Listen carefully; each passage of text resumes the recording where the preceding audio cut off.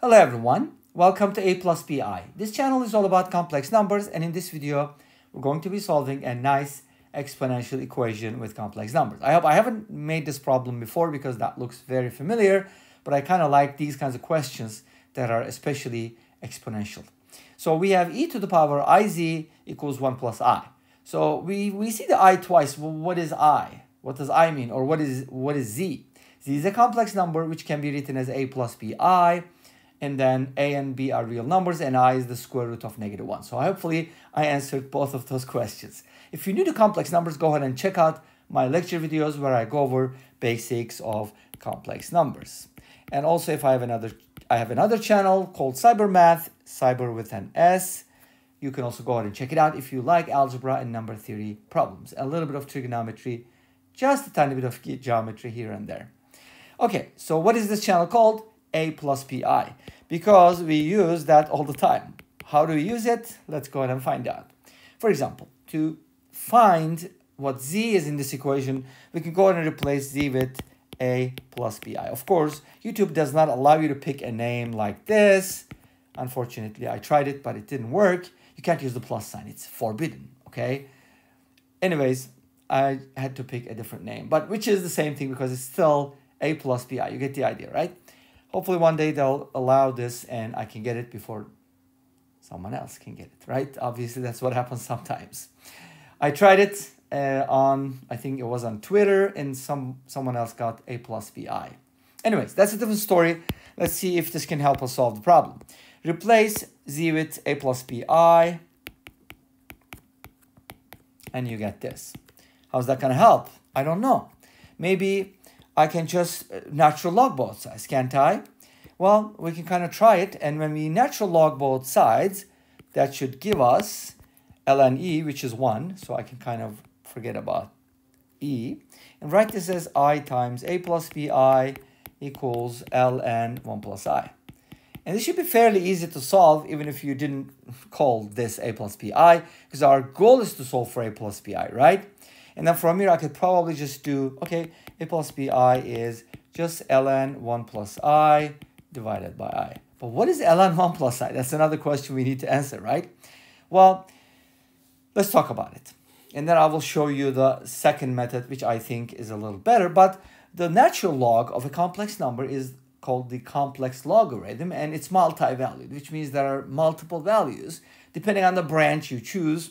But in general, the ln of a complex number z can be written as ln absolute value of z, which you can also call r for modulus or absolute value, plus I times the argument of z.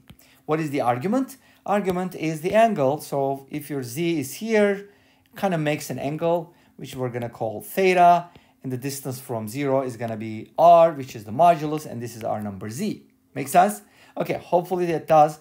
And if you have the real part as a and the imaginary part as b, then z can be written as a plus bi. We already talked about it, right? And tangent theta from here is given as b over a. So sometimes, not all the time, be careful, theta can be written as arc tangent b over a. Why do I say sometimes? Because if theta is not in the first quadrant, then you kind of have to adjust for the result that comes from arc tangent. So you've got to be very careful with these things, but that's the general idea, and hopefully you can apply it to this scenario. How do you apply it to this scenario? Well, we can kind of try to find ln 1 plus I from here by using the formula that I just gave you, ln absolute value of r. What is the absolute value of r? R is root 2, so I'm going to write it as ln root 2, and then plus I times, of course, when you have 1 plus I, it's just going to make a pi over 4 radians because it's 1 root 2. You get the idea? It's an isosceles right triangle. Awesome. So now I have the following that I can plug in, right? But I have to divide by I and then go to the result from there, right? Make sense? Okay, cool. But what if you did it a little differently, like this? Okay, this is ln 1 plus I, and I have it on the right-hand side. Why don't I just distribute this? It's going to give me ai plus bi squared, but that's just negative b plus ai equals ln root 2 plus I times pi over 4. That's the equation we're getting, right? Exactly. So from here, can I find the value of a and b? Absolutely. Look at this. This is the real part. That's the real part, right? So b is equal to negative ln root 2. What about a? A is the imaginary part, the coefficient of I. There you go. It's supposed to be pi over 4. That's it, right? And since z can be written as a plus bi, a plus, of course, minus bi. And we can put the I here so that we are done, complete, right? That should be the answer. But wait a minute, isn't there another way to approach it? Absolutely. Let's go ahead and look at it from another perspective, which I usually call the second method. Okay? So what's our equation? E to the iz equals 1 plus I. By the way, before I get into the depth of the second method, I just want to tell you there's a formula called Euler's formula. And it's a beautiful, beautiful identity because using that we can come up with so many interesting things. But this is what it is. E to the I theta is cosine theta plus I sine theta. So that looks like a really cool way to approach this problem, don't you think? Because this gives me immediately the result in standard form. Take a look at this. Beautiful, right? So now I can go ahead and apply it here. But wait, theta doesn't have to be real. Z can be, or theta can be complex as well. Complex numbers are welcome. Of course, this channel is all about complex numbers. They're always welcome. But here, e to the iz can be written as cosine of z plus I sine of z. And I know that it's equal to 1 plus I. Uh-oh, this is such a cool way to approach the problem. And hopefully we can solve it, right? No, unfortunately not. Sorry to disappoint you. But from here, if you say that, okay, real parts equal real parts and imaginary parts equal imaginary parts, you're going to run into a contradiction because cosine z and sine z cannot be 1 at the same time because sine squared plus cosine squared is 1 even when z is complex. Uh-oh, that's the keyword, complex, because cosine z is not necessarily the real part, because if z is not real, then cosine z is probably not real, so you can't really talk about it that way. So what should we do? We should do something different. Let me show you. By the way, this was kind of like a little insertion before the second method. It's not the second method.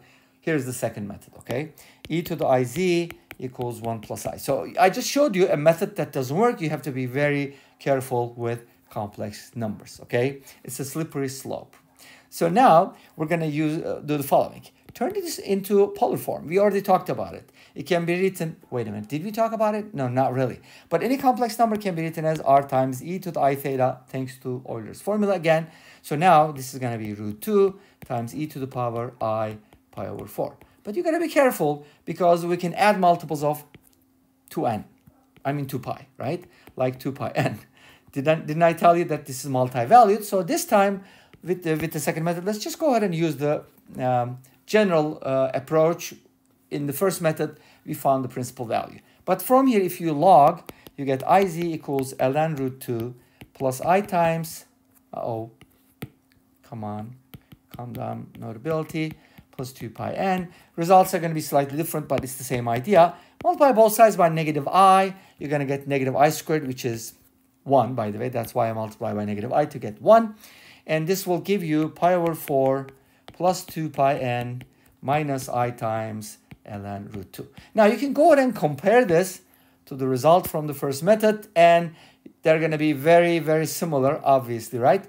But the difference will be here with the 2 pi n, which gives us all the solutions. But if n is 0, we're going to get a particular value, which is the principal value, and that'll be pi over 4 minus I times ln root 2. Let's go ahead and check out results from Wolfram Alpha, and then we're going to finish Wolfram Alpha. Too bad you can't just find the log of 1 plus I. You should give it to us. Anyways, this brings us to the end of this video. Thanks for watching. If you enjoyed it, please let me know. Don't forget to comment, like, and subscribe. I'll see you next time with another video. Until then, be safe, take care, and bye-bye.